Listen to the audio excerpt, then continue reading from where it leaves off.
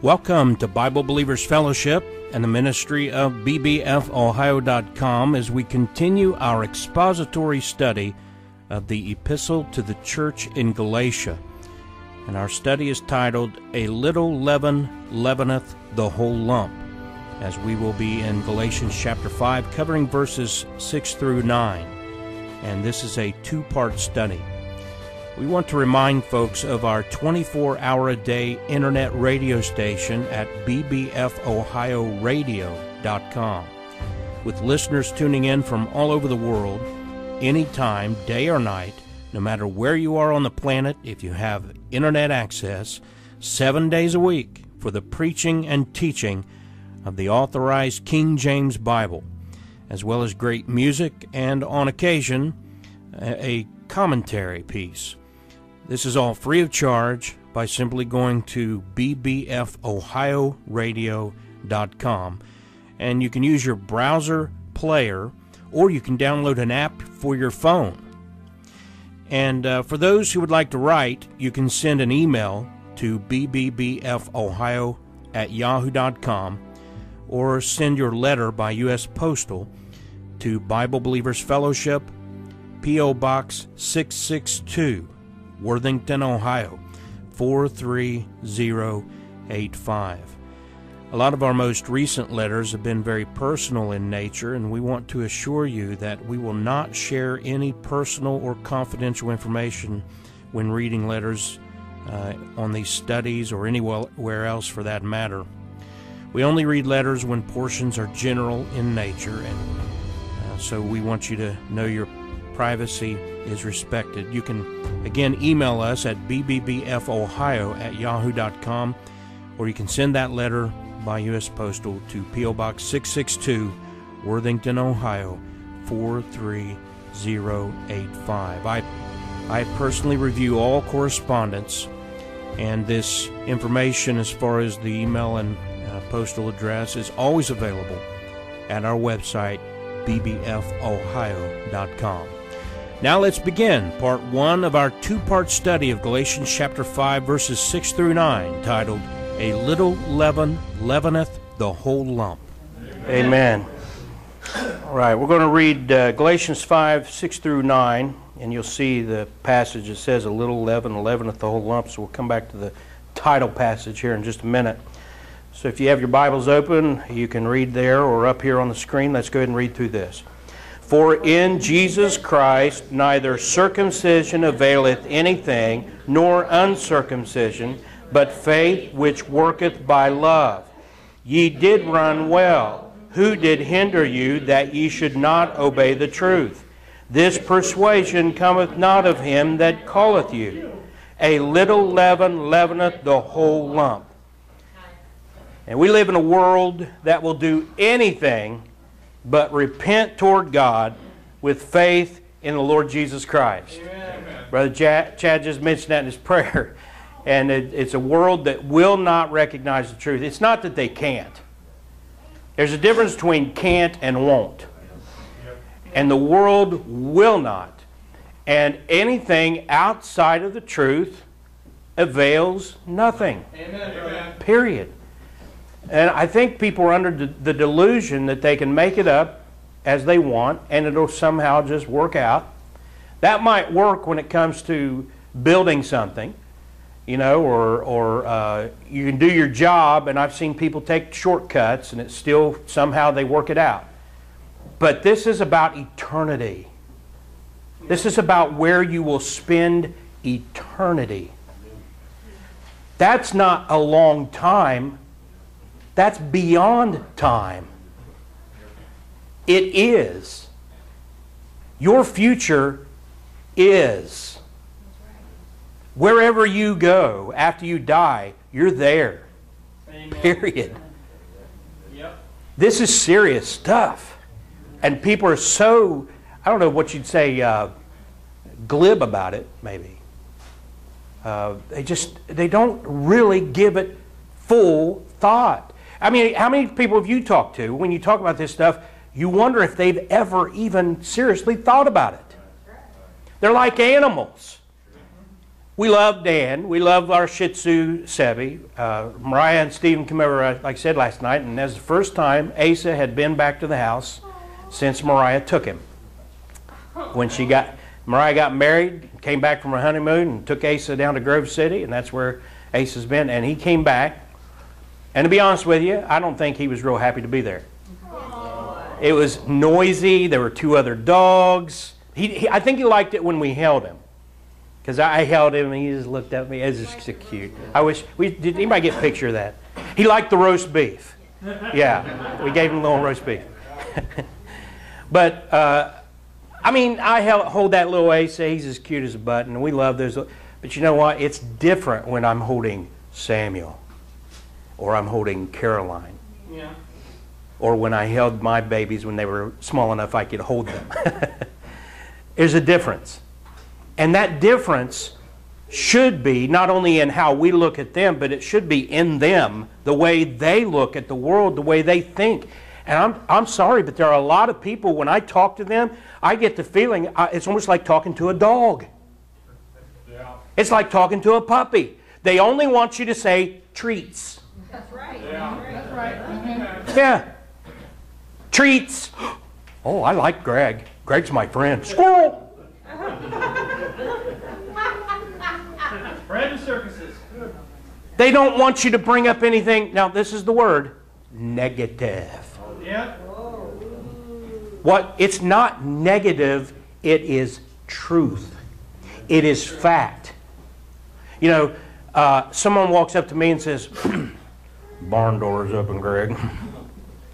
I don't look at them and say, quit being so negative.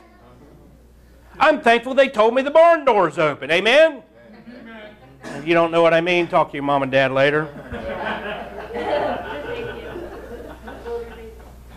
For in Jesus Christ neither circumcision availeth anything, nor uncircumcision, but faith which worketh by love. What's that telling you? That's telling you that it's not about your opinion and what you think you ought to do to be saved. It's not what you do or you don't do as far as works go. And it doesn't matter what your opinion is of that. Amen. It avails nothing if you add anything to the gospel. Amen. Right, brother. Salvation is not of works, lest any man should boast. You could go to heaven and brag about, I did this to be here. So anything that when anyone presents the gospel or anyone thinks about the gospel, when I ask them and they answer about the gospel and it has anything to do with them doing some work to be saved, I know I'm talking to somebody who is either unsaved or has been totally deceived since they've been saved. Because salvation is not of works. But we must interject here that true faith includes repentance. And to repent is not a work. I'm interjecting this because every week we put out the messages and I'm getting these fakes who will then say, you're of the devil, Greg Miller. You're adding works to salvation. You're saying to repent is a work. Or you're saying to be saved you must repent, and then repent is a work. They all say that. All these letters I'm getting, emails, posts, I want to say it very clearly. If the Bible is true, is the Bible true? Amen. Repentance is not a work. Amen. And anybody who tells you that repentance is a work is of the devil. Amen. And all those people writing me these letters are tools of Satan. I'll probably repeat that at some time. I think I might have even made a meme about that. Those preaching today's false gospel of lasciviousness pervert the gospel by claiming that repentance is a work. Why I'm bringing that up? Because you will be accused, if you preach the biblical gospel today, you will be accused of adding works to salvation. And we know that works avail nothing. Amen? Amen. Amen. So if you're going to preach repentance, you'd better know your Bible and know that repentance is not a work. And this claim by those who preach the gospel of lasciviousness, what's that mean? Jude speaks of those who turn the grace of God into lasciviousness. How do they do that? They say that you don't need to worry about the fact you're a sinner. This has nothing to do with your sin, that God just came to save you from unbelief. We're going to see the gospel is presented plainly and never mentions that Jesus came to die for your unbelief. Amen. It says Christ died for your sins. Amen. So, getting back to this, to claim that repentance is a work, that is a lie. Amen. Period. I want to show you again. We went over this in our previous message on repentance unto salvation. In 2 Timothy 2:25, read that with me. In meekness instructing those that oppose themselves, if God peradventure will give them repentance to the acknowledging of the truth. Now, read this again, but only read the orange letters. God will give them repentance. That says God does what? Gives. If someone gives you something, that makes it a not works. Amen. The Bible is true, and the Bible says repentance is not a work. Amen. It says it again back in Acts 5:31, Him hath God exalted, talking about Jesus Christ, with His right hand to be a prince and a savior. Why? For to give repentance to Israel and forgiveness of sins. Amen. Without repentance, there is no forgiveness. Amen. I'm here to tell you there are a lot of unsaved people professing to be Christians today. And a lot of the people that we know, listen, I can't judge individuals. I can't tell you who's what. But I just know, generally speaking, as a fact, a lot of the people who profess Christ, who are living like the devil, are doing so because they've never been saved. Amen. They never repented of sin. They never repented of what they are. They only had a mind knowledge of the facts of the gospel. And by the way, these perverts who teach this false gospel without repentance all run away from the Bible to corrupt lexicons to get a definition of repentance that says it's only a matter of the mind. Change of mind.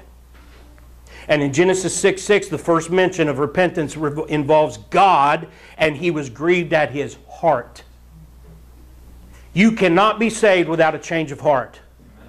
And if you've approached God with the facts of the gospel and just said, well, I believe that, oh, you're saved. The Bible doesn't say such a thing.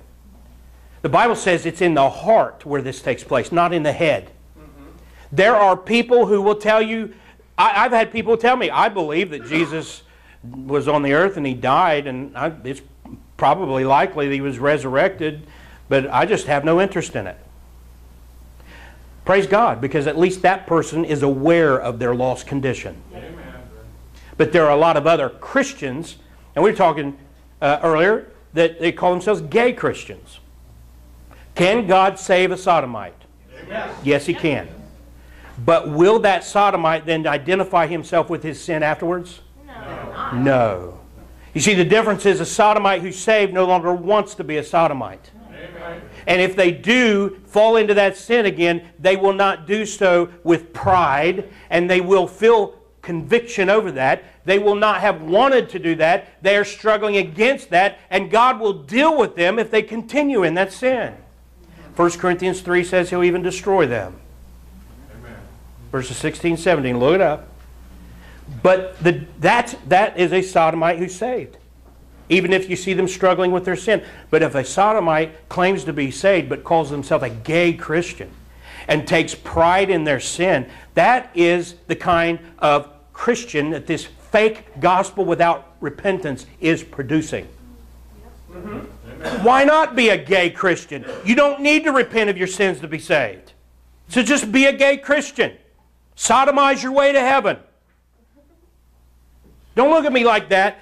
If they really believe what they're preaching, they should have signs out there on the gay pride parade saying, sodomize your way to heaven. Amen. That's true. They don't, because they know good and well that what they're teaching is a lie. Amen. Amen. They should be handing out gospel tracts.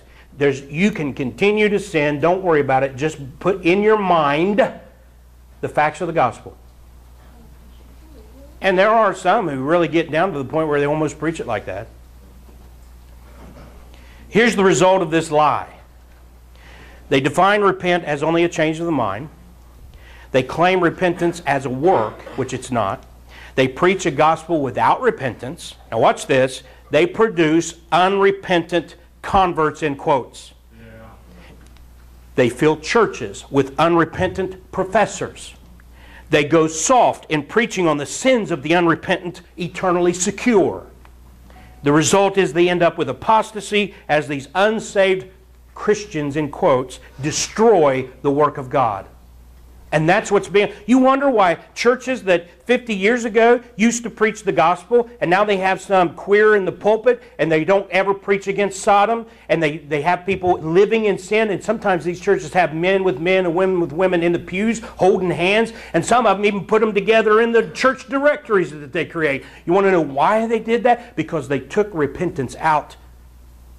And so they have a church filled with unrepentant sinners professing salvation, and they fill the pews with those unsaved people, and then those unsaved people then elect their leaders, so their leaders become like them, and then the leaders pick a preacher just like them. Next thing you know, it's just the church of Sodom.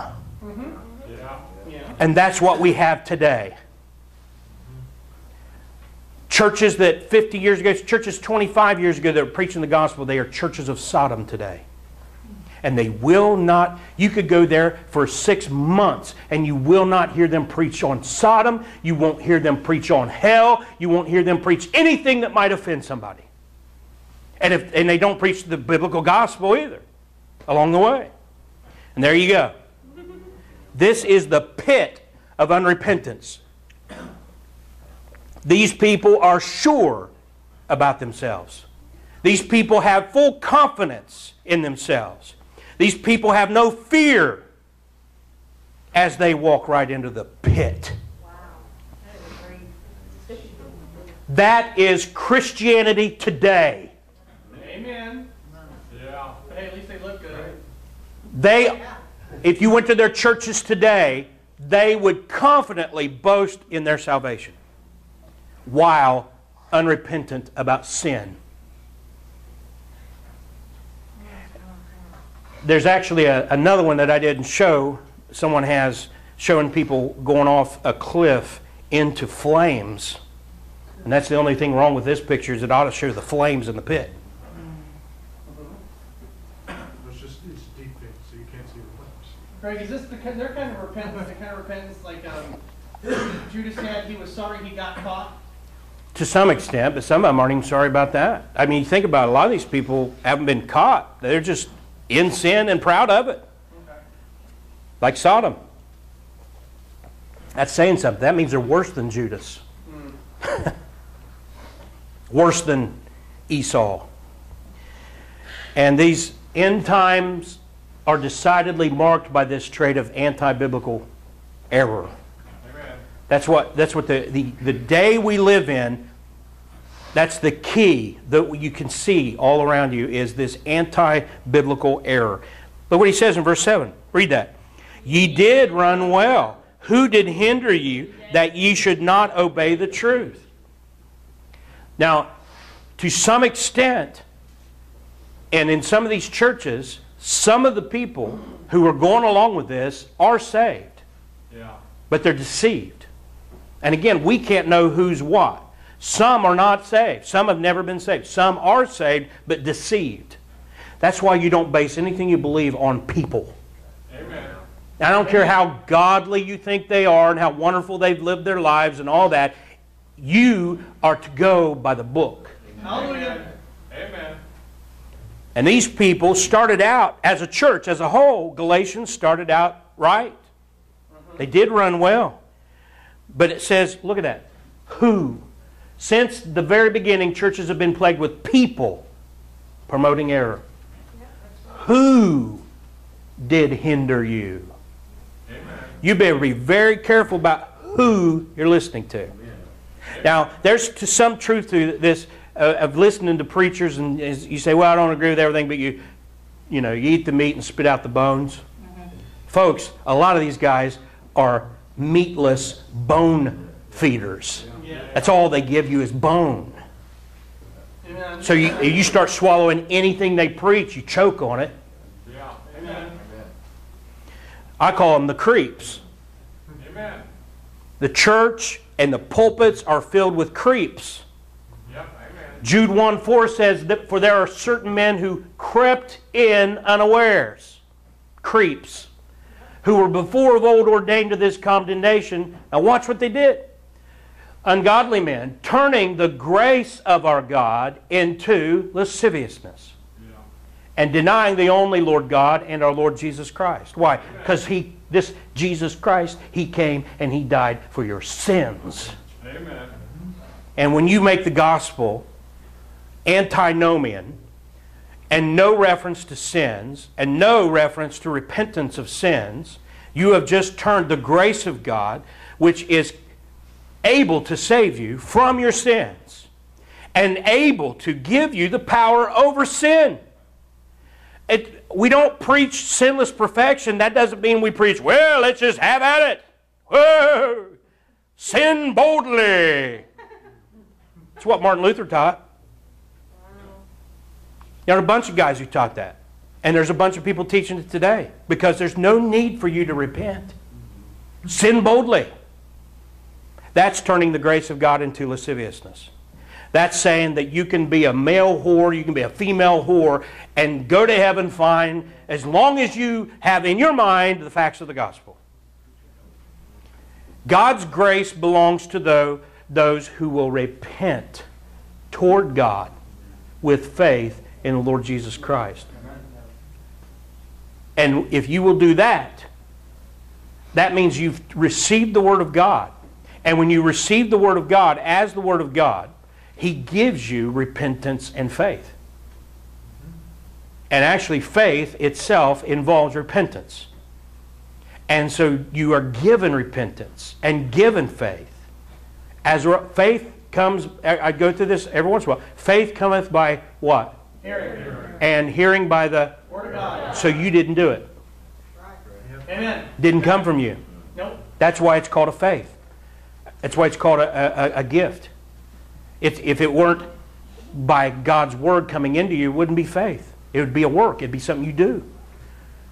The only thing you do is not you doing. It's you being open and receiving. Mm-hmm. Now, you can't call receiving a work. Therefore, there's no way for anyone to ever get gifts. Because what do? You receive gifts. So if receiving the Word of God were a work, then we could never ever get gifts of any sort. Because you have to receive it in order to make it a gift. And so when you receive the Word of God as God's Word, then that produces in you repentance and faith. And so you can't boast about it. How and where did this lax attitude come from? It's not from Scripture or the Spirit of God. This lax attitude saying, oh, you don't need to repent, didn't come from God. Not only have we quoted the Scriptures where it says it does come from God, but look, Galatians 5:8. Read that. This persuasion cometh not of him that calleth you. That didn't come from God. Amen. This gospel without repentance isn't from God, it's from Satan. Amen. When you go back to to Genesis chapter 3, Satan took the truth and twisted it. Amen. That's right. He didn't come up with a total new message. He took the truth and he tweaked it a little bit. Hath, God said, ye shall not surely die. All you do is tweak it a little bit. Take the gospel and teach that it doesn't involve sin, it's just your unbelief. And you just turned it into a false gospel. Yeah. That's right. There is no such thing as a Spirit-filled Christian who does not care about sound doctrine.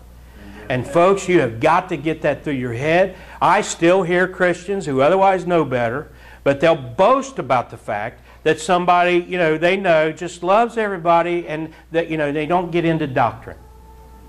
Somebody was telling me that they were bragging about a preacher they heard. They said, oh, I just love to hear him preach. They don't get into that doctrine. Oh. So they don't teach. They don't teach. Yeah, that's what doctrine is. It's the teachings. It's the... What are you doing? They're just up there blowing hot air. It's just emotionalism. It's just to make you feel good. It's saying whatever you want to hear. It's itching ears. Amen. Being scratched. If someone has an attitude that doctrine doesn't matter, they have a foul spirit. Amen. The entire charismatic movement is a foul spirit. That's right. Preach it. You will not go under a charismatic preacher and find him caring about sound doctrine. And they base everything they believe on experience, not on sound doctrine. And they call themselves, they love, and that's the thing, is it's the total opposite. A Spirit-filled Christian, you know another thing they won't do? They won't call themselves a Spirit-filled Christian. A Spirit-filled Christian is humble. They don't boast. But these fakes, these charismatics will run around and call themselves, I'm a Holy Ghost baptized, Spirit-filled, I'm going to slay. You know, you're like, where's the humility? The Spirit-filled Christian is to be humble. And it's like you say, you know, if your horn deserves to be tooted, you shouldn't have to toot it. Amen. I mean, if your horn deserves tooted, other people are going to toot it. And a Spirit-filled Christian ain't going to toot its own horn. Amen. But the so-called charismatic movement today, that's all they're about. Toot, toot. You know, that's all they're about. They call their conferences the fire-baptized Holy Ghost. You know, Brother so-and-so is anointed with the Holy Ghost and he's going to bring down the fire. You know, why don't you just shut up and do it? I'd be impressed if I saw it, not if I heard you brag about doing it. And all you do is get a bunch of people together and sweat. If you don't produce, you don't do anything. Let's take old brother so-and-so now, fire-baptized, Holy Ghost-filled preacher, and go to Children's Hospital. Yeah. Amen. Demonstrate your power there in the burn unit. But the same, you don't even have to go that far with it. When you hear them preach and you hear them, they'll boast about not caring about doctrine. Yeah. He ain't Spirit-filled, he's full of the flesh. All it takes is a little error mixed with a little false doctrine. Yeah. A little. Doesn't take much. That's why it says, read it, a little leaven leaveneth the whole lump. Yep. Just a little. I don't make bread. Any of you here made bread? Amen. Some of you had bread makers or whatever? Amen. Yeah, it doesn't take, what is it, a little packet of leaven, and you put it, yeast, and you put it in a big bowl with the dough and everything, but it just takes a little bit of sprinkle of that, and it does the job, right? Amen. Well, that's what sin and false doctrine are. When the Bible refers to leaven, it's talking about sin and false doctrine. And so every time you read your Bible and you see leaven mentioned, you need to understand that. You go back to the Passover in the book of Exodus. Why did they go around they found all the leaven and got it out of the house? Picture of sin and false doctrine. A false gospel. And the church today has had just a little bit of leaven creep in and destroyed many gospel ministries. And I want to tell you this. You look at these guys who preach against repentance, some of them are in prison. And some of them have lost their ministries, lost their families. Their churches are racked with adultery and sodomy. It's the fruit. For solid King James Bible preaching and teaching, along with the encouragement of the Psalms, hymns, and spiritual songs, tune in to our internet radio station, available every day, 24 hours a day, at bbfohioradio.com. Join listeners from over 150 nations, all 50 U.S. states, and other U.S. territories who are tuning in and receiving free Bible teaching at bbfohioradio.com.